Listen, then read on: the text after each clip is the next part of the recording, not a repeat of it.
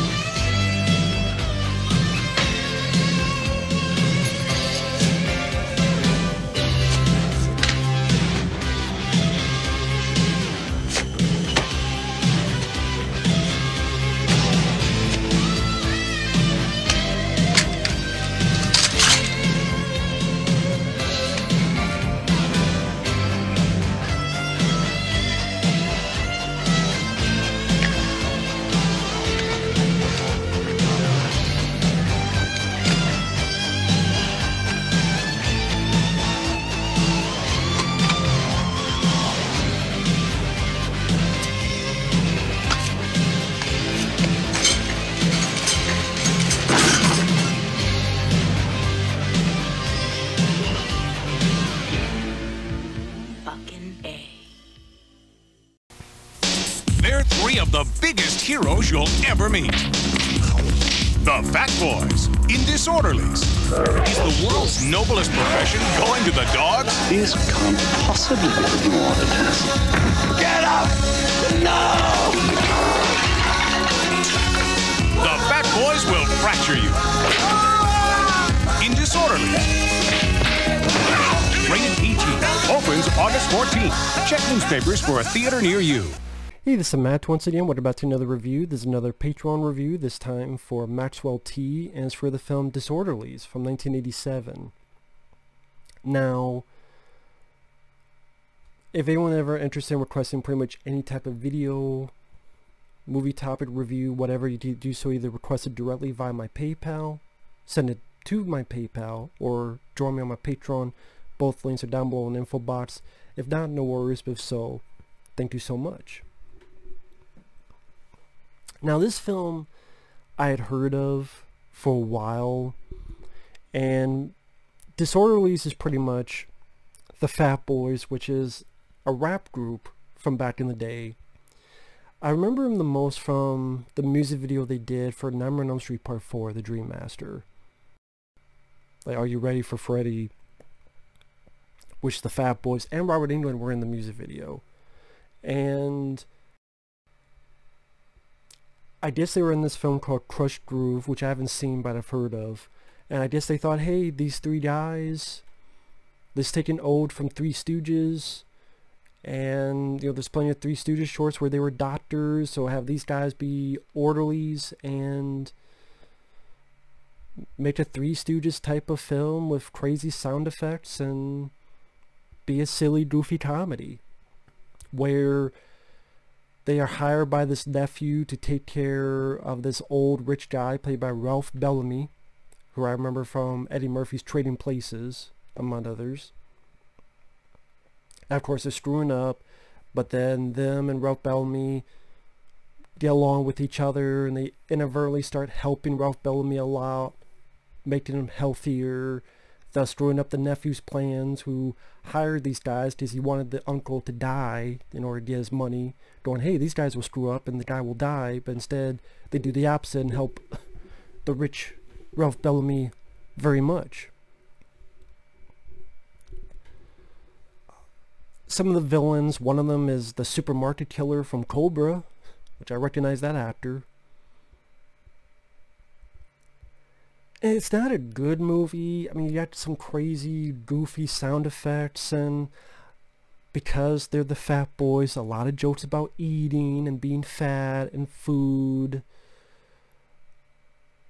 Like, the three will dive headfirst to a cake. One almost has an orgasm eating the cake. At least that's what it looks like. And in crazy sound effects, boing, boom, bomb, boing, boom. Sometimes in the soundtrack you hear beatboxing that almost sounds like farting, But then I realized, oh no, it's beatboxing.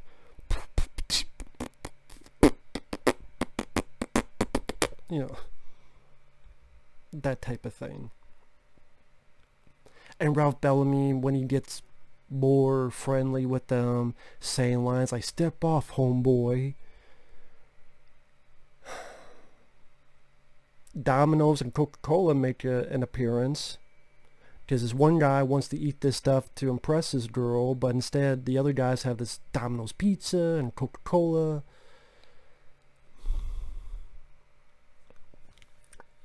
This is not a good movie, but I didn't hate it. Because at the end of the day, the Fat Boys are not actors. And they're not performers on a comedy sense. But they do have a little bit of a likable, I don't want to say charm, but a likability where they seem to act off well with each other. And, you know, they're playful with each other, they slap each other, and part of me wonders what would have happened if you had these three and the little energy they have with each other. Like, they really are, at least at this point in their lives, friends with each other. If it was a little bit more of a PG-13 or even R-rated without the screwy sound effects, would they have played off each other even better? Would that have come off even better or funnier? As is, I mean, I'm a sucker for Three Stooges. I love the Three Stooges. Granted, the Three Stooges are much better performers and actors compared to these guys. Because the Three Stooges, yeah, they had great slapstick, but also timing and their verbiage, some of the funny stuff they said. That's if the Three Stooges wasn't funny just because of the slapstick, but a lot of their dialogue was pretty damn funny too. That Moe, Larry, and Curly, or Moe, Larry, and Shemp said to each other. But yeah, as a watch, it's a short enough film. It's 80-some minutes. You do get that Three Stooges. Hell, one of the trailers even features the Three Stooges. And that the whole plan was that if you love the Three Stooges, you'll love the Fat Boys. So that was what they were looking for. If I find the trailer, I'll put it somewhere here. And the three were likable enough that made me keep watching. That's really the best way to put it. That it's silly, it's goofy, it's fairly lighthearted. You know, they see Ralph Bellamy and they go, "It looks like Yoda." Just gotta chuckle at me. Or they see the plate, oh, $1,000 a plate. It's one of those lunches. So they think it's the actual plate, so they start stealing the plates. Or they go to a roller skating place, like a hip roller skating place, and they keep Ralph Bellamy. And Ralph Bellamy looks at a girl's boobies and goes, "Ooh." And you hear a boing. I'm like, is the boing the girl's titties or his dick? I don't know.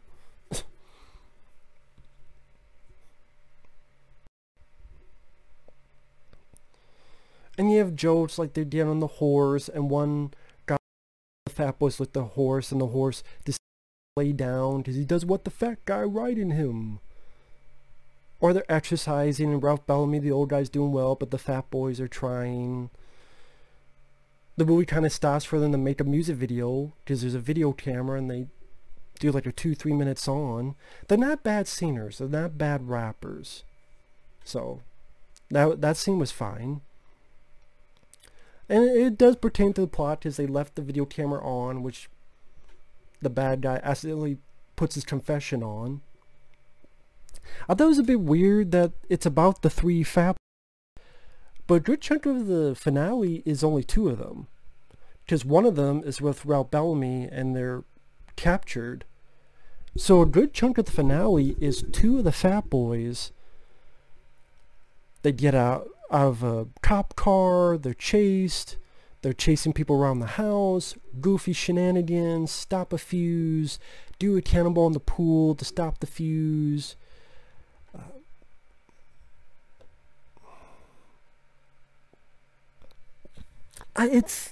It's goofy, it's silly, it's lighthearted. It's fun enough to see in these times of being depressed anytime you turn on the news.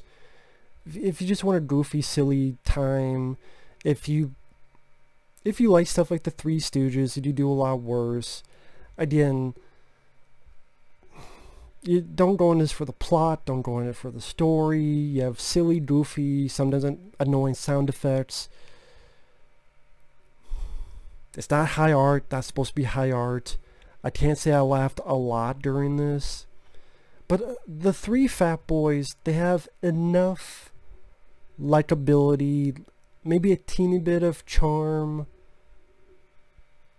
that I think that's why a lot of people who do talk about this film talk about it a little bit more of a positive spin than you think they would.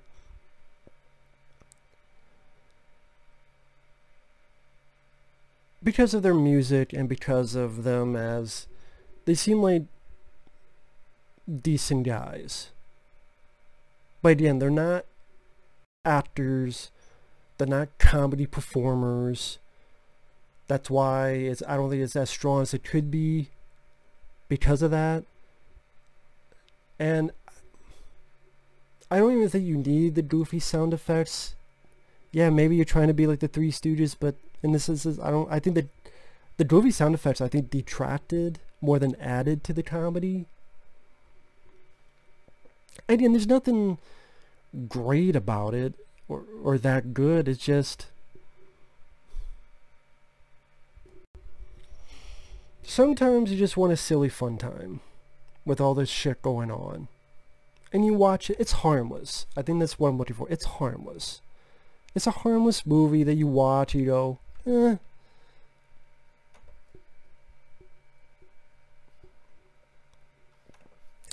I'm trying to see who directed this.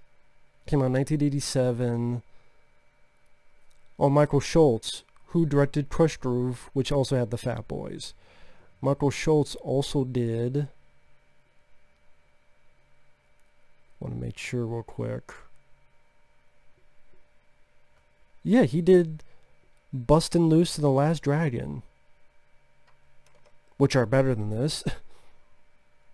I reviewed The Last Dragon. Bustin' Loose is very funny. See, that's the difference. Like, Bustin' Loose, well, it says Oz Scott and then Michael Schultz uncredited. That's what it says here. Maybe one got fired, I don't know. He did a lot of Richard Pryor films. Grease Lightning, Which Way Is Up. I forgot this guy did The Last Dragon. But silly, goofy times.